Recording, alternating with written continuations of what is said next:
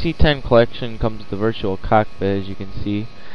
When you first start the game, it will be completely blank. What you need to do is go to Views, then Instrument Panel, go to Icons at the very bottom. You'll get this little thing right here. And then in green, or well, it's probably not going to be in green, but you'll see VC on the top right. You click on that. Okay, so it's going to look like this at first, but to access it, you'll just press this, and there's your virtual cockpit. So that's probably something you'll wonder when you first start it up. So obviously it comes with the autopilot, as you can see. You got your altitude, your heading, and your speed, or your auto throttle. You can make ILS landings with this. It has an FMC that works, so you can push in your destinations and work around with that. It's got a bunch of animated structures. It's not the best virtual cockpit in the world, but you do get a very, very nice amount of frame rates in here. I generally get around 40 frame rates in this aircraft, which is really good for payware. It's absolutely awesome. But I only get around 20 to 22 in the exterior, but that's pretty normal because the exterior is modeled accurately and has very nice resolution and everything. So now I'm going to be looking at the exterior model of the DC-10. It looks very nice. It's really nicely modeled. It's really nice to fly with this awesome plane. You'll enjoy flying it around a lot, simply because, one, the sound is amazing, two, it looks cool, and three, it's just awesome. It's pretty easy on frame rates. I mean, I get around 20, 22, which is pretty good, especially because I'm in a city right now. Right now I'm at Kansas City International, where FedEx brings a lot of its planes. I'm not sure if it's its hub or not, but I just know that they will go there often. So it comes with a bunch of liveries. I think there's maybe around 20, I'm guessing, could be more.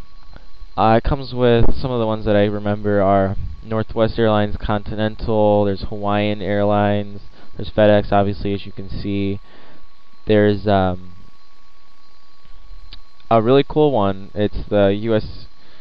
Army or Navy, I don't know. It's a refueler module. So it has at the back of the aircraft, there's a little butt thing that sticks out for refueling, for air-to-air refueling for the Air Force. Oh yeah, so it's the Air Force airplane, and it comes with the Alitalia Airlines. Not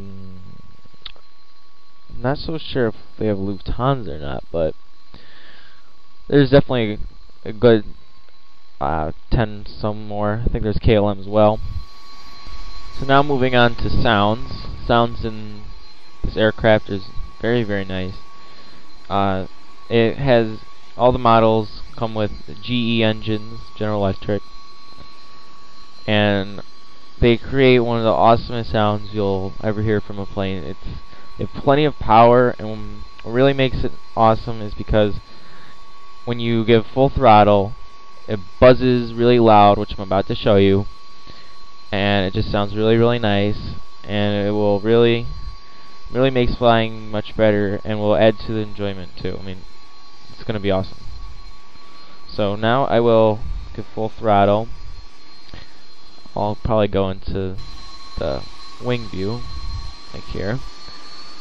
So here, let's give full throttle.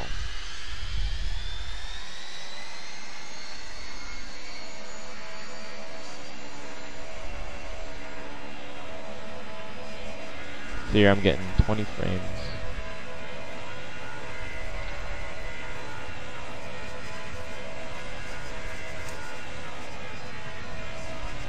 How fast am I going?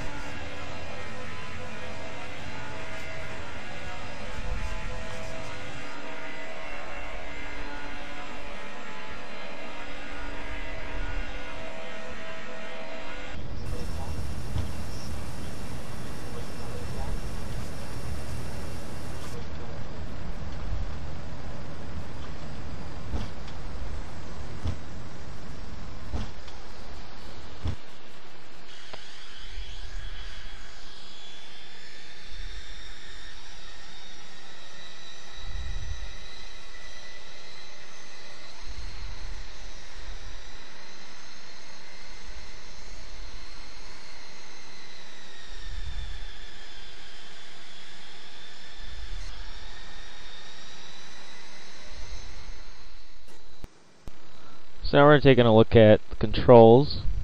And it handles nicely. I mean, it feels pretty realistic. It doesn't go make real quick movements like any big aircraft would.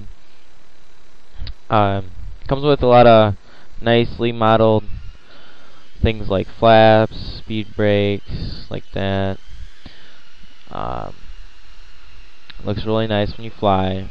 It's a great enjoy. Also, I'm going to do something you should probably never do, but in the interior there's a door that opens here, and it comes with animated cargo inside, at least on the FedEx model, the cargo, but makes it look really cool. The only bad part though is that when you land with the aircraft, it's just the throttle controls. You need to give around 50% or more power on your approach, which makes landing difficult because speed also can control your pitch, which will make a smooth approach nearly impossible unless you set the auto throttle or something to speed of about 145 knots or so. Then you'll probably make it in pretty nice. And for some reason, it has a lot of power, but when you put those flaps down to full degrees, it just like becomes a rock. So that's the only down part about it. So overall, it's a really nice add-on. A rating of 1 to 10, I'd give it probably 8.5 stars. You can buy it on justflight.com, and I'll put a link in the sidebar to the product, which is compatible with FSX and FS 2004. So hope you liked it, and there's plenty more payware reviews to come. Thank you.